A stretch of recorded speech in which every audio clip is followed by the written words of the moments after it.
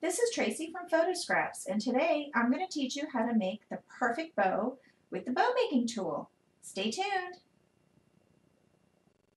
I'm going to be using one of the prototypes that we had. So this one's not as pretty as the ones that you can buy at the store. The ones that we have at the store now are all made by Lisa Halstead's husband, Nathan, who is very handy with the machine, the wood making machines. And so he made us some wonderful little bow makers. Now, to make a bow, it is super easy. I know a lot of people always complain, oh, I love that card, but I don't want to have to tie the bow on the card because I can't tie a good bow. Well, I can't tie a good bow either unless I'm using this tool. So what you're going to do is you're going to take your ribbon. I'm doing a really small bow, so I have my pegs very close together. You wrap the ribbon around the bow making tool. Pretend it's a neck, like you're tying your husband's necktie.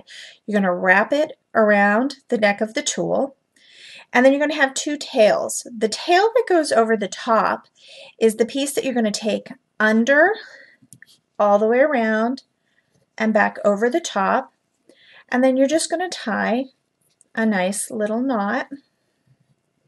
I usually do like a little square knot, just enough to make it kind of even. You want to have your knot right in the middle, and you want to pull it tight so that way your little bow doesn't fall apart. And then that is a perfect little bow. You notice I left my ribbon intact because I have this big long tail. That way I don't waste any ribbon when I'm cutting the little bows. I can always have just the right amount of ribbon and not waste. Just cut that little tail. Obviously I need sharper scissors. And then you have another little bow. Now, a lot of times when you take one of my classes, I have big loopy bows on my cards and on my scrapbook pages. So to do the big loopy bows, I have my two prongs separated a little further apart, and I have some of my seam binding. Same thing, I'm going to have a little tail, but when I wrap my ribbon around my bow making tool, I don't care if it gets twisted, it's fine. I just wrap it around 3, 4, 5 times, however big and fluffy you want to have that bow. So you just wrap it around. Again, you're going to keep the one tail that's on top. You're going to take it underneath all the pieces, pull it back over the top,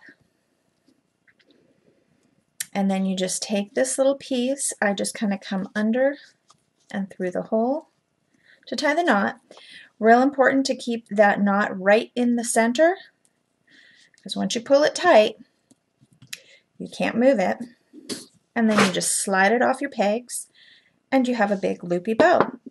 So then what I do is I just separate out the pieces, so that way I can get my ribbon nice and big and fluffy.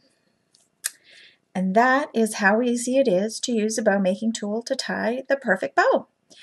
We have these in stock at Photo Scraps, so please come and see us soon. Take care.